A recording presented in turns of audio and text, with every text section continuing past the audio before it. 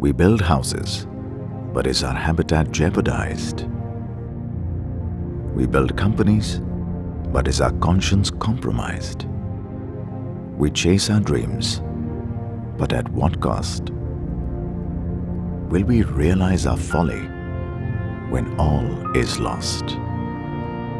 Is there a way to undo our wrongs and prosper taking nature along? Is there a way to end nature's agony? Can we create a world of harmony? Industry is often blamed for doing damage to the environment. Industry exists for supplying products and services to the consumers. Consumers, in a very true sense, go for their aspirations and needs because that's what development is all about. So we are into a very strange trap where we start pausing at somewhere in this cycle and say, this is the villain. I think the villain is not aspirations, villain is not consumerism, villain is not industrialization. Villain lies in us being a little insensitive and less careful about ensuring that we grow with minimum damage to the environment. The onus for protecting the environment lies with each one of us, and it's time to pause and ask ourselves how we can make a difference. Can we do something in our own ways which contributes to a bigger cause, which affects each one of us, which really answers a big agenda that is staring at us every single day?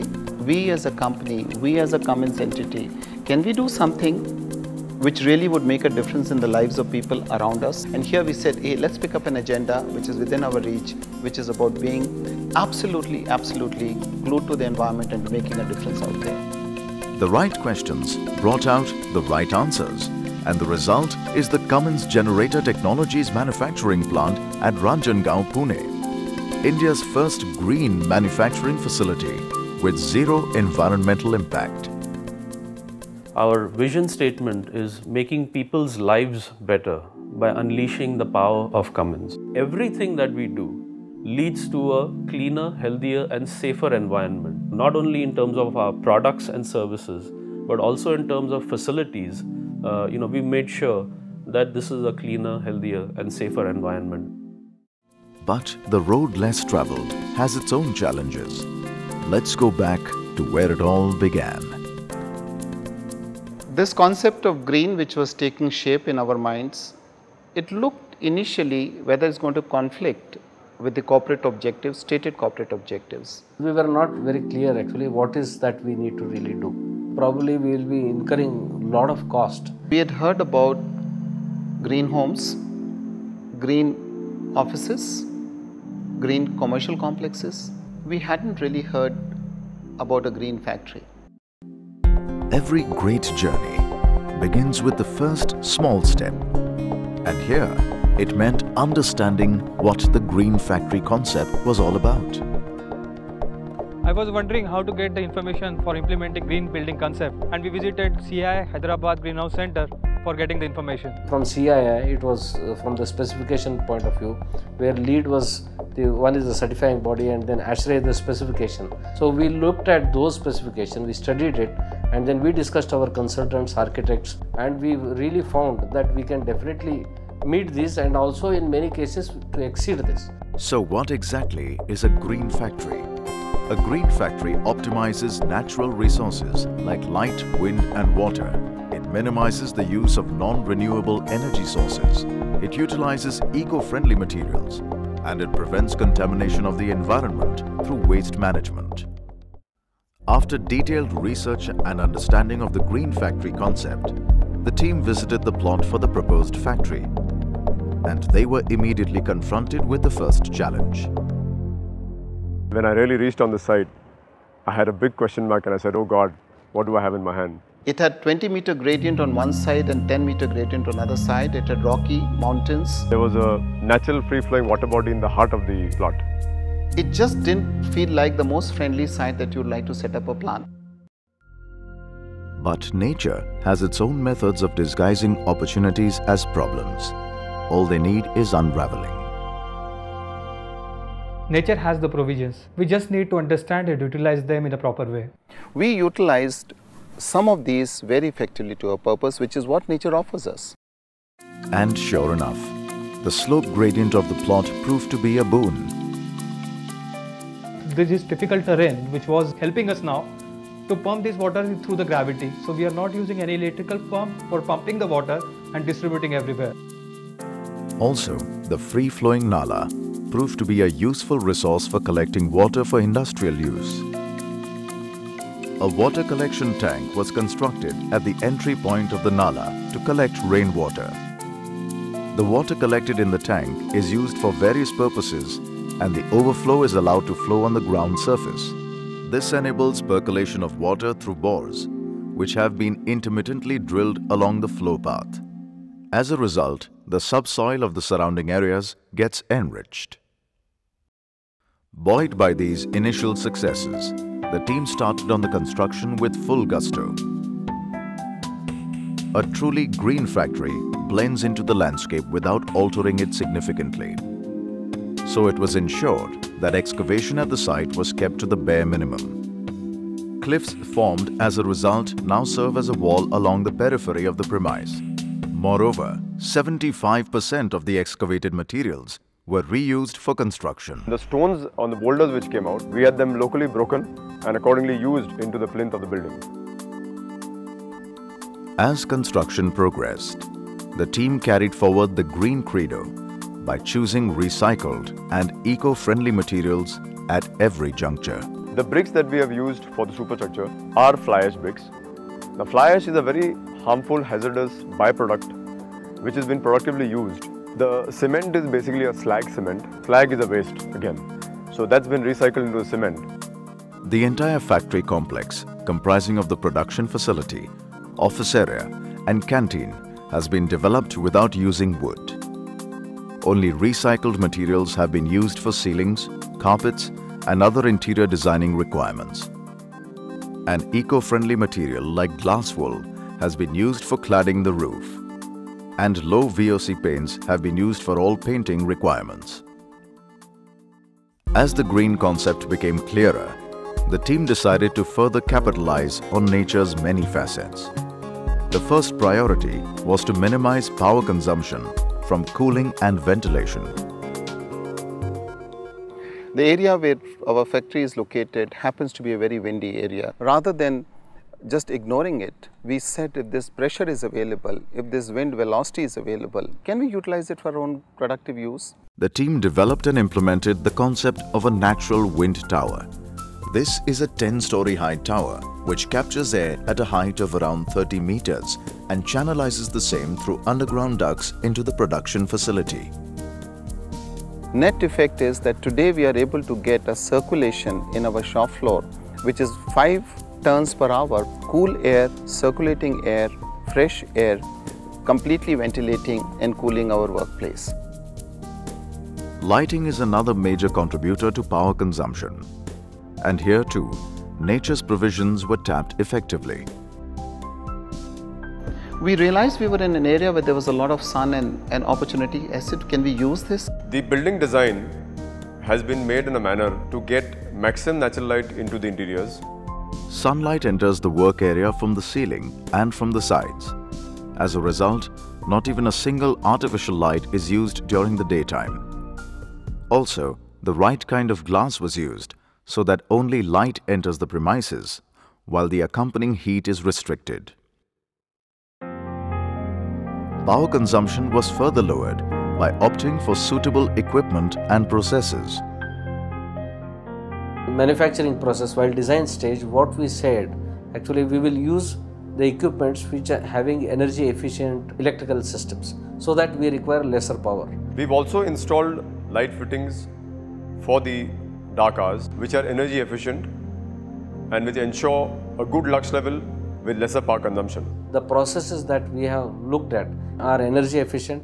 We have put new technology equipment so that the hazardous waste has been drastically reduced to the tune of 70% with respect to the conventional system.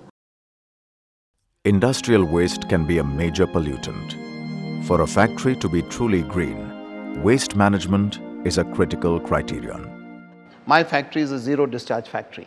It means it doesn't discharge anything. Whatever it does, it treats it and does it. We have industrial waste created due to production. We have domestic waste. and we have waste generated out of the canteens. All these three wastes have been cultured through vermicomposting, and then that same vermicomposting is used as a fertilizer. Even the hazardous waste which is going to be generated during the production has been referred to and is going to be picked up by the government approved agencies. Further on, water, which is a very major component of any discharge. We have treated this water and are utilizing the entire treated water for our own landscape, and a provision has been kept to recycle and to use this water for flushing if the need arises. A truly green setup also means compensating for the carbon dioxide emissions arising from manufacturing and even transport of employees.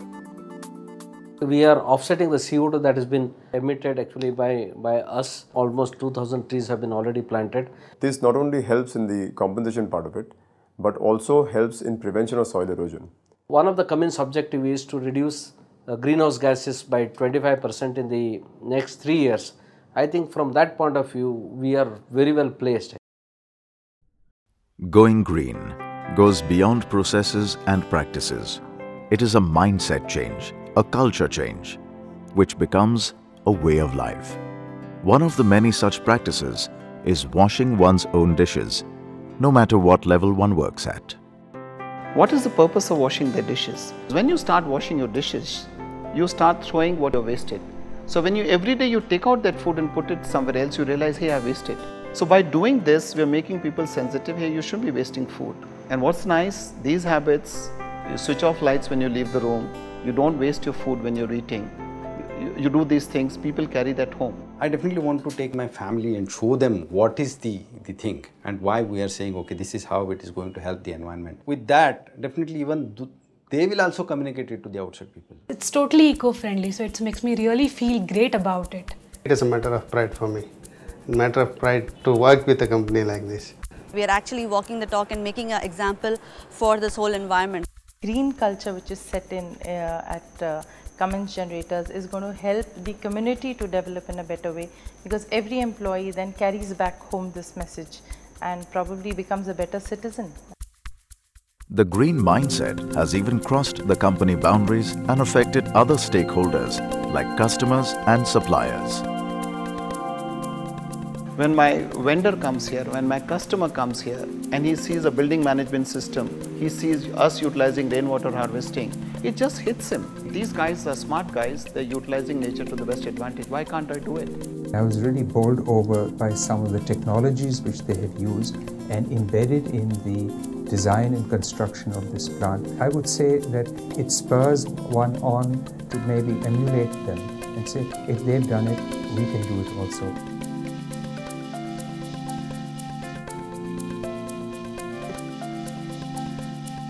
It's an example which has been set by Cummins generators, and a lot more industry need to probably follow. So I think this is going to set a new benchmark within the Cummins family, and hopefully a benchmark within the industry.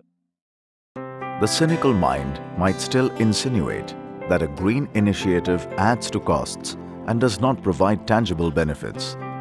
This myth has been conclusively proven wrong at the Cummins Generator Technologies factory. There are some very quantifiable benefits that we have experienced in this project. It is not esoteric, it is not even philosophical, it is down to the bottom line. You can see it in the P&L, you can see it in our Excel sheets. Take up the natural lighting. In our shop floor, we have zero lighting. That's 25 to 40% depending on the reduction in energy consumption. It didn't cost us extra. We had to put a roof, we put the right type of roof. We had to put the windows, we put the right type of glazing in windows. So maybe its payback is almost immediate. Natural wind ventilation system that exists in our factory is one where we have initially made an investment. After that, we have zero expense for fan, ventilation, cooling in my whole factory. 50,000 square feet of factory space has no fans. 50,000 square feet of my factory has flow of air, cool air 7 degrees centigrade lower than outside. Saved me 30% cost of electricity. We recover the cost of the entire system in between 12 to 18 months. Let's look at other small little things. We have utilized recyclable materials. So my cost of capital, my cost of initial investment has gone down. We're using solar for heating water in our canteen. We had a terrain where there was a water flow. We have tapped that water into rainwater harvesting. So we're utilizing water which we would have otherwise had to purchase from outside.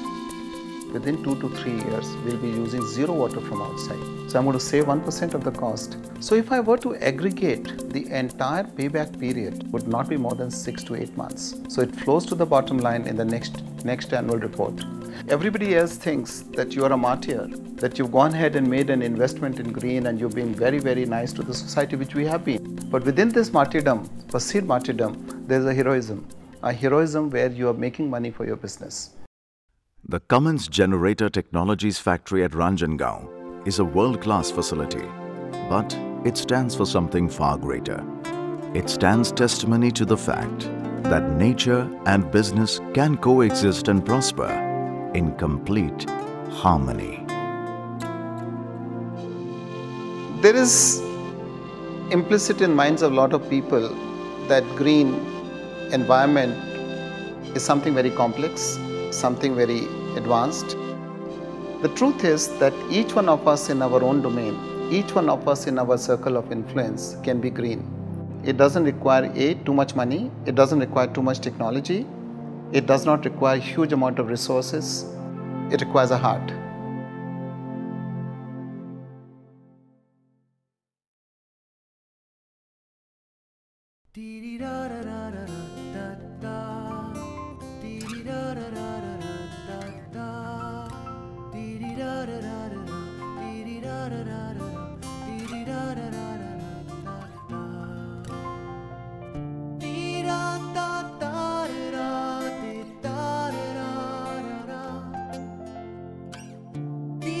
Da